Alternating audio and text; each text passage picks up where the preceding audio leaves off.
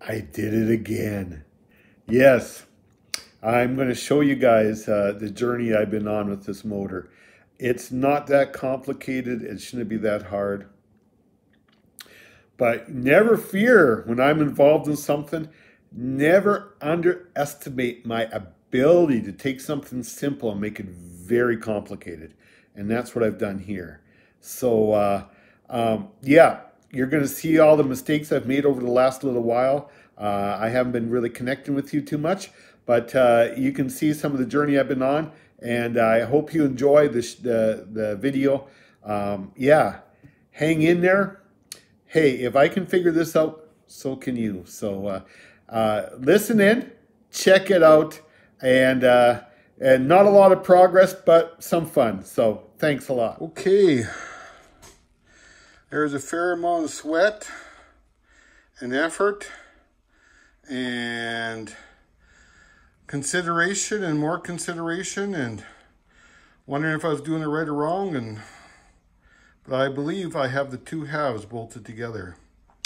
This is a very significant step. My biggest hope is that I don't have to pull it all apart again. As near as I can tell, it's going well.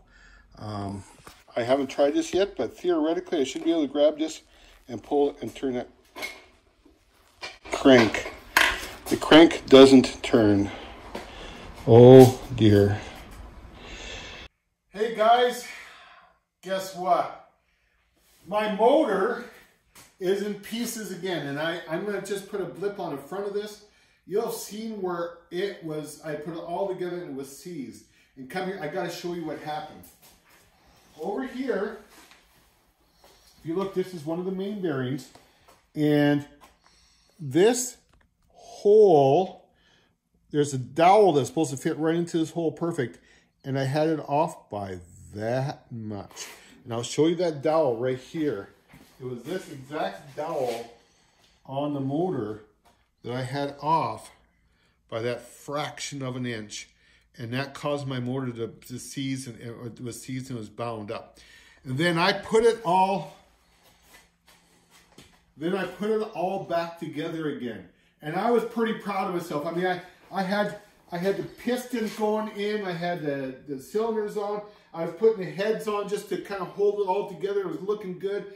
And I was turning over, I had this great big nut on the front, and I had my great big bar here, and it was hooked on here. And I was turning this around, and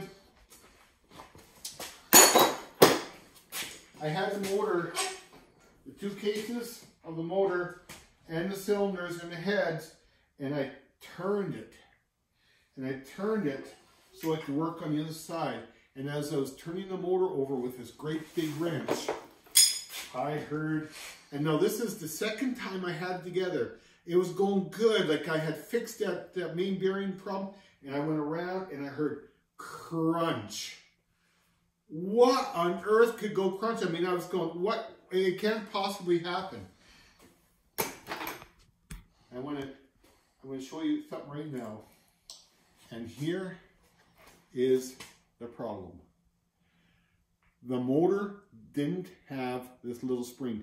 When I pulled the motor apart, it was never in there. As a matter of fact, where the groove was for it, it was full of gunk. So I know it hadn't been in there for a long time. And that's quite likely why this hadn't been driven very much, because the last guy that put it together didn't put that spring in, and that's a special spring. And I'll show you what it holds. It holds this guy in place, and this drives the distributor cap, which controls your ignition. So that drives the distributor cap, and this lays across and feeds off of this gear off the crank. So that's the assembly fits just like that in the case. And so when I turned the case over, what happened is that this slid ahead and it bound up on the brass gear. And have a look at that. You see, right there, and right there, and right there, And right, you know what this gear is? This is no good. This is broken. This is no good at all. And so I had to go and I had to pull this gear off. And so I've ordered another one. Now the gear on this is not terribly expensive. But what is just frustrating beyond all belief is the fact that I had taken pride and I did it right the first time. And I'm going to tell you right now, you can take all the time you want. You can try to do it right the first time. You can do all those things. And guess what? It can still mess up on you. So now here I sit. And I'm trying to move forward, but I actually took a step forward and now I had to take about 5 steps back. And so I'm waiting for the parts to come in. I'm waiting for that brass ring to come in so we can put it together. But yeah, I was really quite proud of myself. I thought I had some knowledge when it came to doing some of this mechanical stuff. And I'm discovering, you know how I told you a bunch of times, not too sharp? Yeah, not too sharp. But hopefully we can get this together and make this work. You just never know what's going to happen around here. Well, I got it. How to keep your Volkswagen alive. A manual procedures for the complete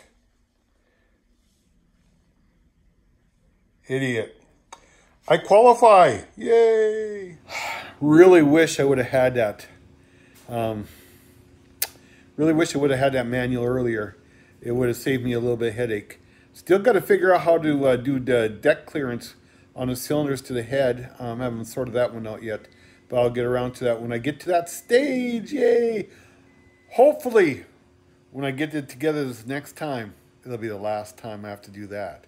So, but I'm a lot wiser, and sure would like, if you have any other information you need to give to me, please send it my way. Appreciate it so much. Have yourself a good day. Again, remember, subscribe and hit that thumbs up. It'll just bring it up a little. It'll be easier to find my videos in the feed if you do that. So subscribe, hit the thumbs up. Thanks so much. Have a great day. Bye now.